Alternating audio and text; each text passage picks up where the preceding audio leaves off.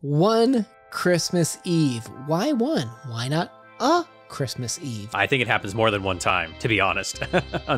Which is sad, right? When we get into the story, it'll make more sense. Yeah.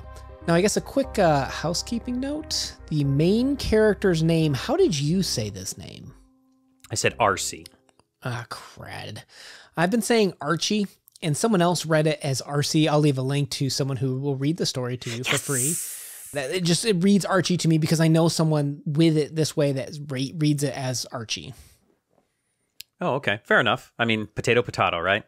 Yeah.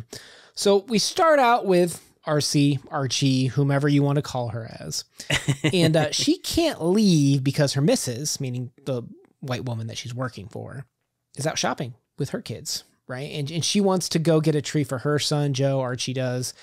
And, you know, I'm looking for my throughway to this story, and I'm kind of curious to hear what yours is, because the way I thought about this is Archie's like, she's really struggling to just give her kid the best Christmas she can. You know what I mean? Like, that's something that if you're a parent, I think most people can relate to, right? Like, you really want your kid just to have this magical and memorable Christmas. And that's a struggle for her. I even go as far as say that even as an adult without children, that I can relate to that as well, because I think of my past Christmases and I was like, man, I don't remember my mom or my dad having a lot of presents to open. And when they did, it was the traditional socks, a sweater, you know, it was house stuff. It wasn't like diamond bracelets. It wasn't cars. It wasn't things like that. I'm like, they sacrifice. So my sister and I had nice gifts. So I had my Super Nintendo. So, you know, I had the shoes that I wanted, and she had the dolls that she wanted. So I think just as an adult, reflecting back as a child, you realize that your parents gave up a lot so that you could have that magic, because it is something that we reminisce to as adults, that we try to get back to. We long for that time of our innocence as a child. And I think that that's something that, you know, Arcee wants for her son. Well, and to your point, the haves and have-nots, budget matters, right? Yeah, we're not living on these infinite resources. You know what made me think? Okay, so the missus comes home, and remember, she's like, "Oh, I only got $5 out of $7. I hope you're okay with that, right? Right? You're asking for early, right? Like, it's no big deal, right?" It reminds me how Arcee is sitting here waiting for the missus to be done doing her shopping. Right. And even while Arcee's working, right, and looking after their roast, you know, she doesn't have a roast. Well, back home, you have the landlady who's waiting on Arcee to get home. So you see this like interconnectedness we have of like influence and impact we have on each other. It made me think a little bit about, remember that? I can't remember the exact name of the movie, but I think it was called like 99 Platforms or 99 Floors, like where you had like, oh, yeah, the food that came down, and you could like eat as much as you want. And then after a certain period of time, it like, didn't it go down a level, and it just keeps going down and down and down, right? Yeah, through the center of the building. Yeah. Yeah. But the point being, there's enough food there technically for everyone. But the greed and that the way that we would just take whatever we can for ourselves, the top get the most amount of resources. And as it goes down and down and down, there's less and less, right? And don't you see that here? You know, there's the roast, and, you know, the missus got whatever Christmas presents she wanted for her kids, right? And I don't know her situation, but she knew Arcee was looking to get paid early, and she knew when she used that money on her kids, right? And then when the money comes down to Arcee, well, she doesn't have the full $7 anymore. She's only got the $5 of her weekly pay. She'll have to get the $2 later, hopefully, right? And the landlady's at the bottom, like, come on, I'm not even getting paid at all, right? I'm doing this for free to watch your kids so that way you can go out and work. And I got stuff I need to do myself. It's kind of like the idea is that we should be thinking more about how I think we impact and live in this community with others when it comes to those have and have-nots, I think. Yes, and that was what was important to me, that started to distinguish between the missus and Arcee, was that Arcee is concerned about the landlady watching her son. She does have empathy, like, I need to get home. You know, I want to go shopping for my son, but also like, I feel bad because that lady, she even says like, that lady has stuff to do and probably wants to go shopping as well. And she wants to get home to relieve her, where the missus has no care that Arcee is stuck there cooking her food, waiting. I mean, we don't see it from her perspective narrative, but I think we're kind of led to believe that the missus really doesn't care. And that is the one thing that kind of irked me. I think is intentional, that you're supposed to feel some sympathy for Arcee and the landlady and not the missus. That's a really good point too, actually. All right, so let's talk about when they do go out shopping, right? So they see the whites only theater. You know, she has to bring Joe with her and kind of like surreptitiously try to get the presents. You really get this feeling of her just trying to survive, to that earlier point of like wanting to do the best that you can, and sometimes you got to work with what you got.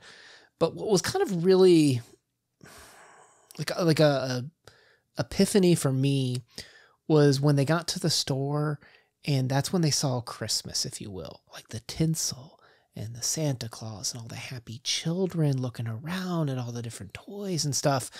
There's this moment of joy that comes out of this oasis, this desert of lack, to a sudden opportunity for this kid, right? Where he sees everything that he could possibly get, and he's just happy, I think, for a brief moment. I would bring it back also to what you said about community before. Whether you're any religion or not, I know that Christmas and that specific time of year, that day, can be related back to different religions throughout time. But as we move into modern times, I feel like Christmas is more of a community. And that's what we see here is when Joe and Arcee are alone, they're on their island, they're isolated from the joy of Christmas, from the joy of community, the joy of giving to others. And then they finally go out in the store. That's when they're surrounded. They're imbued with all of this happiness and love and kindness. And then we start to see things take a turn for worse for poor little Joe. Well, and that's where poor little Joe goes and kind of like sneaks away to go meet Santa, right? But it's in the whites only area.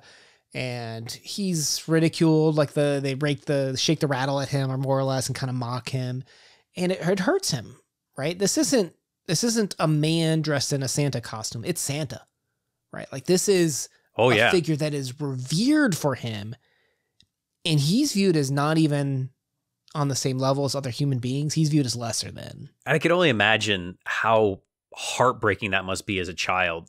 Even today, when you see the Santa ring the bell, or you're walking through the mall, and we saw, I was in New York City, and we saw the Santa sitting there and all the kids lined up. It just made me smile. It's hard not to just be, I don't know, reminiscent of that joy that Santa Claus brings, and then to be ridiculed, mocked by the one person that let's think about that. There are two things as a child that you look forward to: summer break and Christmas, and maybe, I guess, your birthday. But like, those are the big three, right? Mm-hmm. And then to one of them be crushed in front of you, I mean, that's PTSD. That's therapy. I mean, you're scarred for life at that point.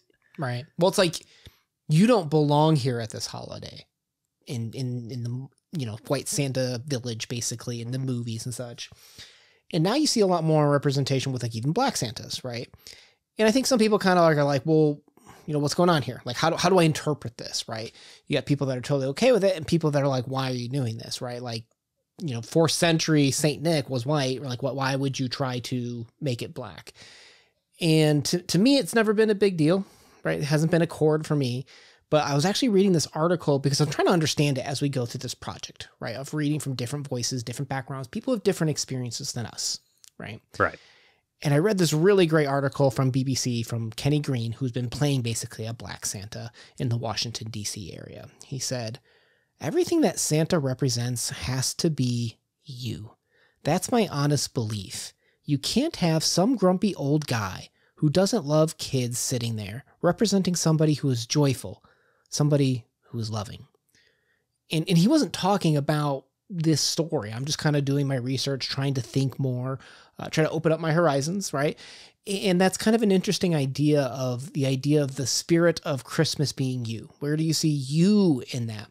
And to that exact point of Joe being denied that, of saying he doesn't belong here. He doesn't belong.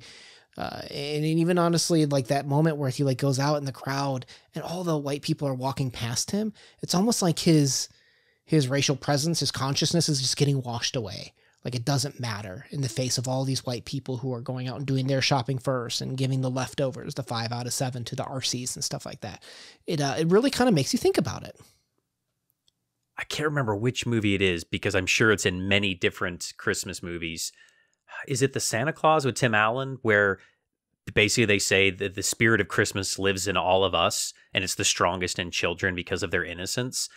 And that's a good point. Christmas is love, and to take that away from a child, I think, is criminal. And I think it comes down to the end of the story too, is when his mother kind of saves the day. And I don't know, read the quote because it brings it full circle, and it really warms your heart of thinking, okay, there is a monumental lesson to be learned here. Are you telling me to read the quote? Because I don't have it ready, but hang on, I can get it here. Huh. That wasn't no Santa Claus, RC explained. If it was, he wouldn't have treated you like that. That's a theater for white folks. I told you once. And he's just an old white man. Oh, said little Joe.